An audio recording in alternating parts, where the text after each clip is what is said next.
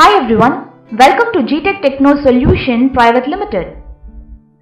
Now let's talk about comparison of fractions.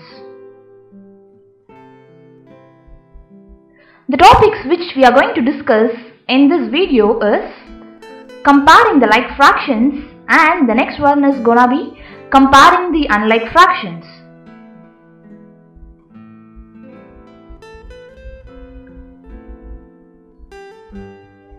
The first thing which we are going to discuss over here is comparison in terms of like fractions.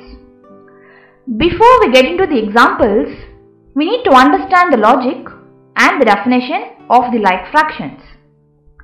If we consider about these kinds of like fractions, in terms of the like fraction, the fraction with a greater numerator is considered to be the greatest one.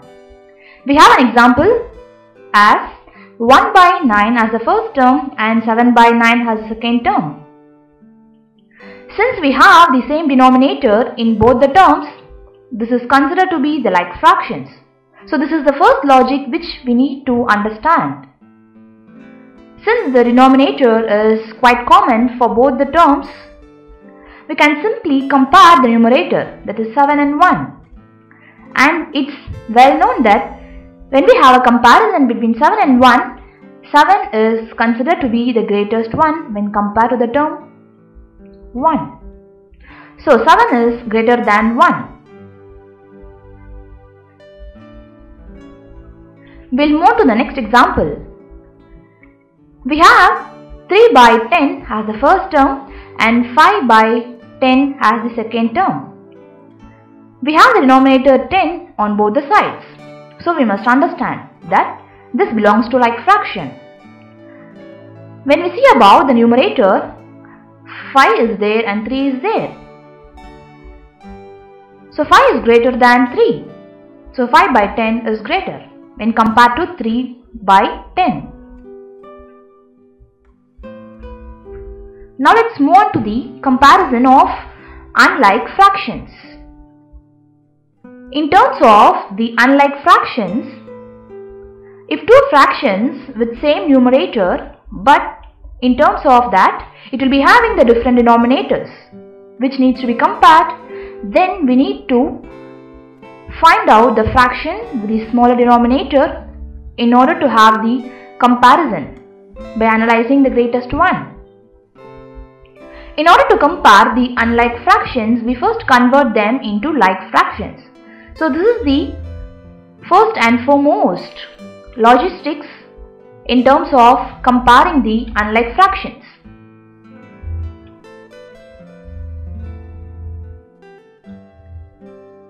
We got the example over here. The first term is all about 1 by 5 and the second term is 1 by 4. As we seen the logistics of unlike fractions before, we must first make these kinds of denominators into the like fractions. So in order to proceed with that, we must take the LCM of 5 and 4. So the LCM of 5 and 4 is 20. In order to make these two terms the like fraction, we must equate the denominator in order to get 20 as the denominator. So by multiplying 4 in the numerator and denominator, we'll be getting the value of 4 by 20. Similarly, for the term 1 by 4, we need to multiply 5 in both the numerator and denominator in order to get the value of 20, which is the LCM.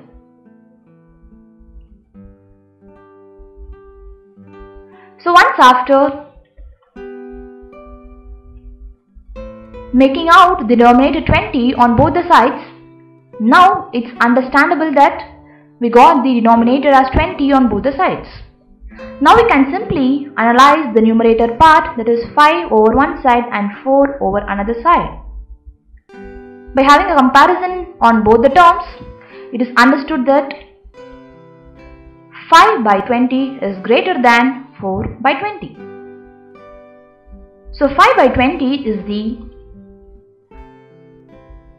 term which is representing 1 by 4, and 4 by 20 is the term that is representing 1 by 5.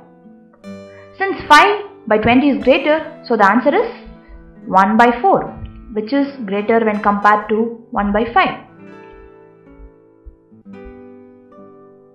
We got the next example over here. We have the question 1 by 3 as the first term and 1 by 4 as the second term. As we know, we need to take the LCM first of all. So taking LCM for 3 and 4, we'll be getting the value of 12. On solving this, since the LCM is 12, in order to make the term 1 by 3, we must multiply 4 in the numerator part as well as the denominator part, so that we'll be getting the denominator as 12, which is the LCM. Similarly, for the second term 1 by 4, in order to get the value of 12 in the denominator part, we need to multiply 3 in the denominator and numerator. So on solving these things, we'll be getting 4 by 12 and 3 by 12. Now we have been having 12 on both the sides as the denominator. When we have the comparison in terms of the numerator 4 and 3, 4 is greater than 3.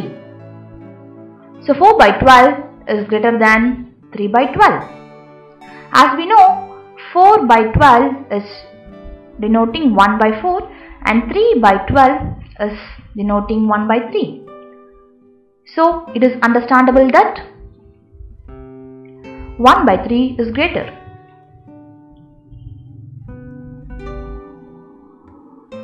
Hope you got an idea of how the comparison of fractions is all about. Thank you for watching this from GTech.